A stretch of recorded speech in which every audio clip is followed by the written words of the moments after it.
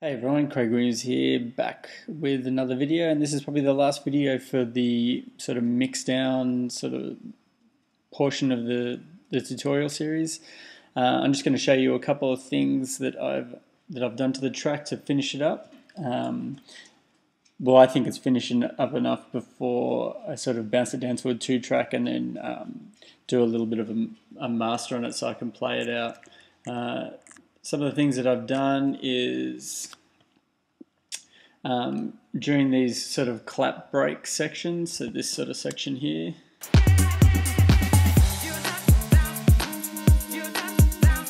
I've got the clap getting sent to, turn it down a little bit, getting sent to a reverb. So you can hear it's building.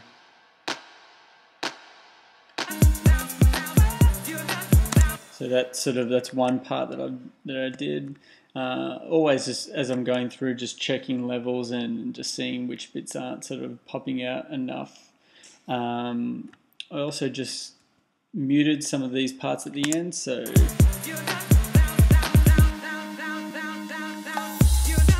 helps give everything a little bit of a rest before the drop section comes in. What else have I done? Again, just muted this last little bit here of the tambourine.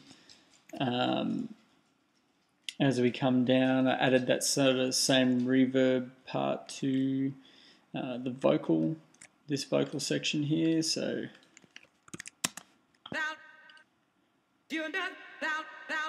you hear it really swelling out and then it gets pulled back down again. And one of the other little effects that I made was just a white noise sweep. And if I put an EQ on there, which I've got, and just show you that it's all the lows are out, so if I just solid it out,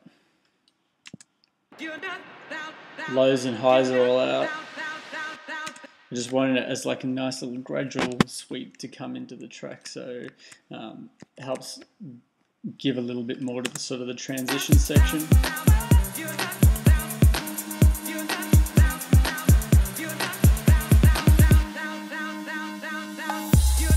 And I think that works really well. And then I've just done this. I've used the same audio file, put it onto a new track, and then just reversed it. So then and pulled down the level quite a large amount, just so it's not too overpowering. I just wanted like a nice little sort of tail out of the white noise there, and that's about it. There's other little tiny bits that I can't think of right now, but that's pretty much about it.